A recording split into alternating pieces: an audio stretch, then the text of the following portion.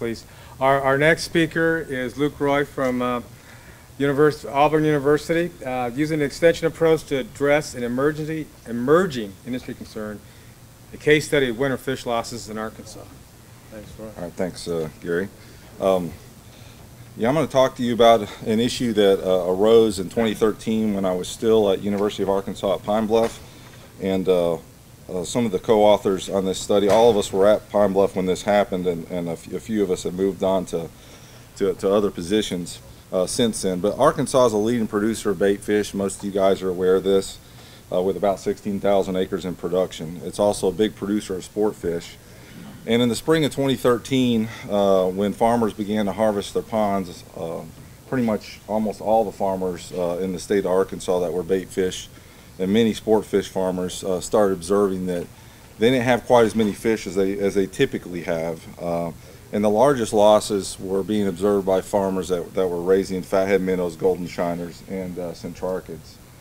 And so this information started filtering into Extension. They started calling us at UAPB.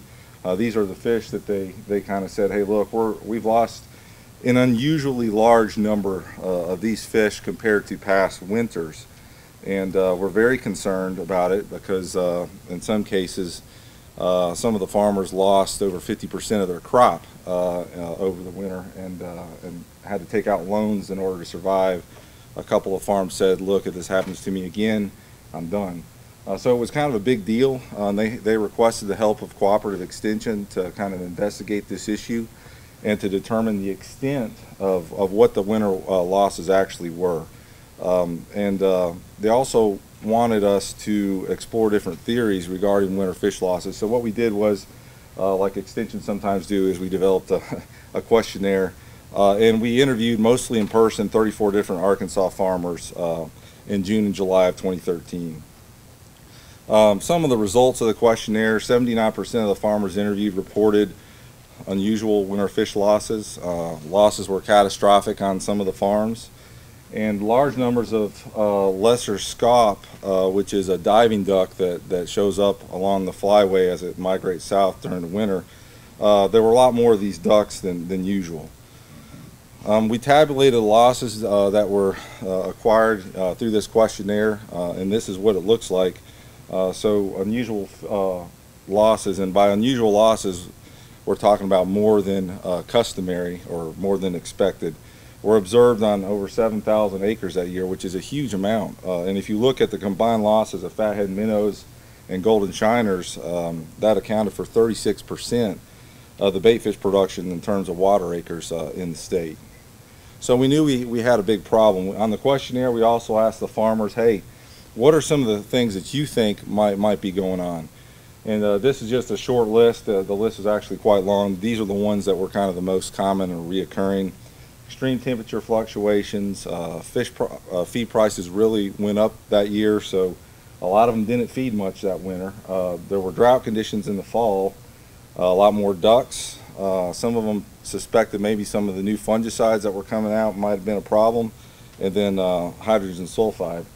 So all this happened my first month on the job at UAPB, and Carol called me in and said, hey, you know, I know you've only been here 2 weeks, but you need to take the lead on this. And Dr. Stone said if I solve this problem, they build a statue of me in Lone Oak. They don't have the statue yet, but Lone Oak's kind of in central Arkansas, as you can kind of see.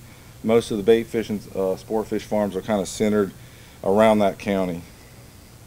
So after meeting with the producers and looking at the data from the questionnaire, we had a meeting with UAPB Extension research personnel, USDA APHIS Wildlife Services, and USDA Stuttgart National Aquaculture Research Center, and decided to approach it from two angles. We did a lesser scaup study on the ducks, and then we did some winter feeding trials, and so I'm going to talk about both of those. This is just a picture of some male and female scaup on a pond. As you can see, there's quite a few ducks that'll show up over the winter, and you know, some of the farmers were saying that they had counted up to 10,000 of these on their farm at one time. During duck season in December and January, they do have hunters that can kind of help control the issue, but they really kind of lost, I guess, their shirt, so to speak, in February and March after hunting season when they no longer had any control. The countermeasures that were available were not effective. U.S. Fish and Wildlife Service doesn't allow a migratory bird, such as a waterfowl duck, on their depredation permits. Even though USDA Wildlife Services went and requested it, they denied the request and said if you looked into the literature, and I did look in the literature as well, most of the papers say that scaup barely eat fish, and it was only about 10% at the most of their diet. So we know that other birds, this has been widely studied, do consume fish. The question was, are scaup eating fish, and how much are they eating? So the objective of this first duck study was to obtain preliminary data to use as evidence to add lesser scaup to depredation permits. And so to do this, we collected scaup and examined them for the presence of whole fish, and the weight of fish consumed was quantified. We also looked for the presence of fish parts, bones and otoliths in the gizzard of the ducks. So I didn't go to a fisheries, school of fisheries at Auburn to do wildlife work, but I ended up having to do it on this particular case. We collected 220 scaup in 2014 and 2015. The first year focused on bait fish. The second year we focused on sport fish. This was on my first day of collections, and some of the scaup that we collected, you can see the fish were hanging out of their mouths right off the get-go. These are little. Some of these pictures are a little rough, but this is just a document. Put all this in the U.S. Fish and Wildlife Service report, saying, look, and we had to get permits because scaup are a protected species to do all this work to show them that look, they are eating fish. This is how much fish they're eating. We weighed them. The record was 26 bluegill found in one duck, but we found up to 19 golden shiners and 18 fathead minnows in ducks as well. So looking at the presence of whole fish and fish parts, we found that 10% or 11% of the ducks had whole fish in them, and then when you looked in the gizzard, 40% had fish parts in the gizzard in the bait fish study. Looking at the sport fish, it was even more. Over 60% of the ducks had whole fish in them, and over 80% had fish parts in the gizzard. So we know that lesser scaup are consuming fish on commercial sport fish and bait fish farms, and these losses appear to be a significant loss of production and income to bait fish and sport fish farmers. So what we did was use this data, took it back to Fish and Wildlife Service, and they did agree to add lesser scaup to the depredation permit. So now they have some protection, so when they're trying to scare the birds, if they accidentally shoot one, they won't be in violation of a federal law. So that was kind of the goal of the project. The farmers wanted a lot more than 25 on the permit. They were hoping they could get maybe 200, but that didn't happen. Fish and Wildlife said 25 is what you're going to get.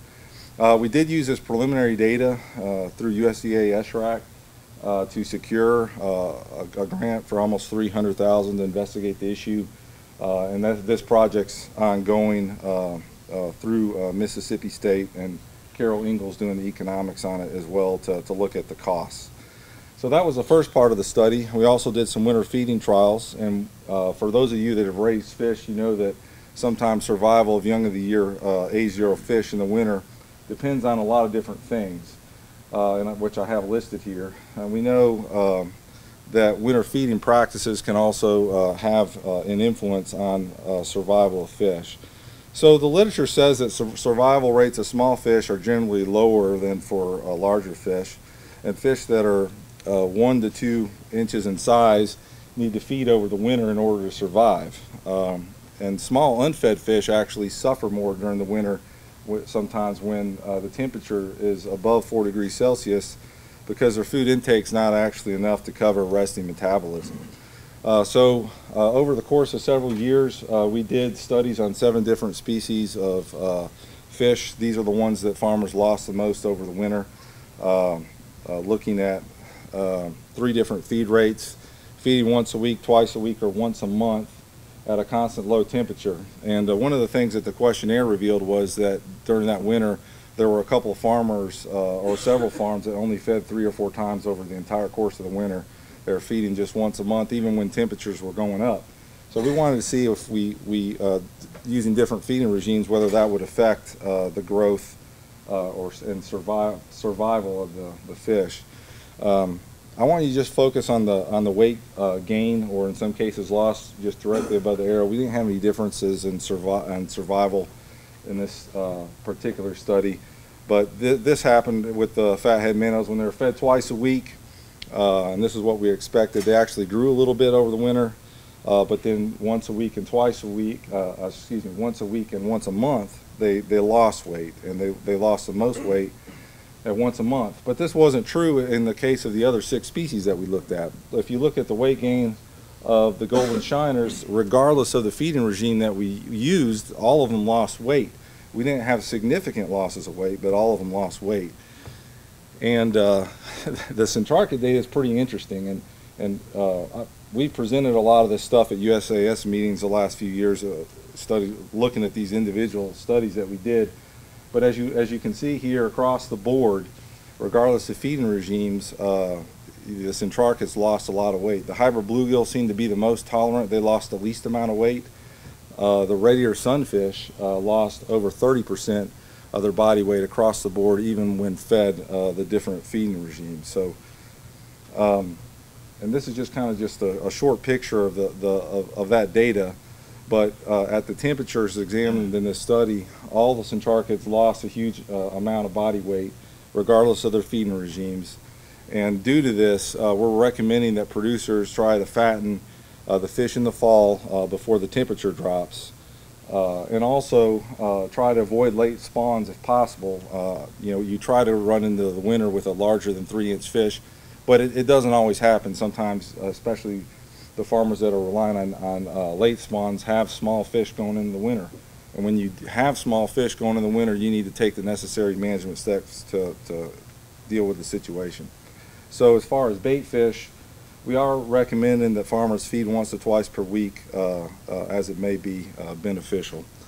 So the problems that we were faced with in extension are diverse and often demand a multidisciplinary approach, and this has kind of been emphasized in this meeting several times in some of the different presentations that we've seen.